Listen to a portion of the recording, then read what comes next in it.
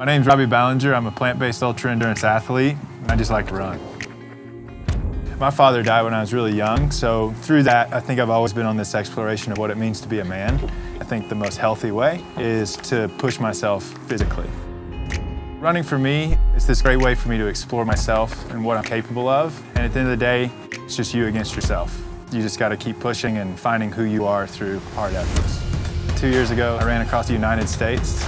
It was 3,175 miles. I did it in 75 days, so 43 miles a day. And the point of it was to create conversations about better food choices and promote just the efficacy of a plant-based diet. It's the best thing I can do for my body to perform at my highest level. This challenge is about me. It's about pushing my limits. It's about showing what's possible in a plant-based diet. And that's why I'm headed to New York.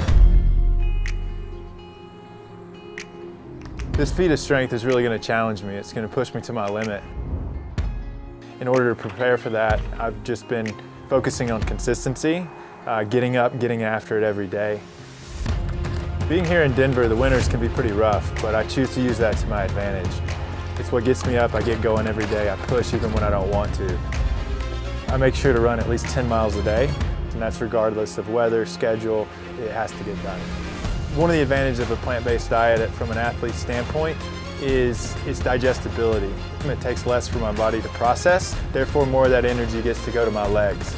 So late in the game, I'm not as worn out. The food choices, the mental grit, and the conditioning that I've put myself through over the last couple months are the things that are going to help me to push through, finish strong, and crush this record.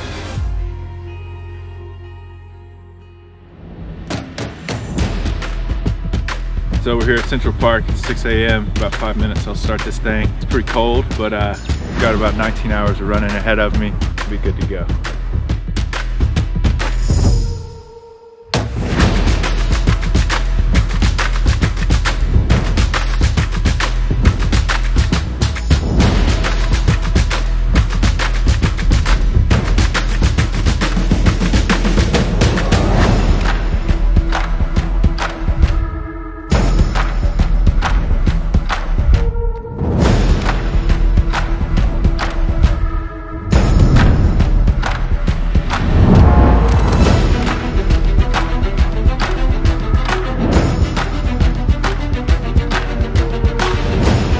I just finished lap 4, 24 miles in. He is 33 minutes ahead of goal pace. And loops in, 1 more for the tie, 2 for the win.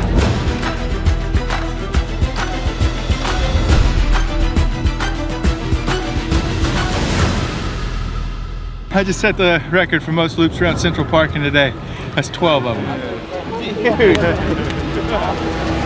Now I'm gonna go do a few more.